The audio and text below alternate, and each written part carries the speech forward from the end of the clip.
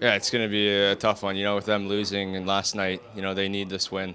So we expect them to come out hard, going, you know, for the 3 points.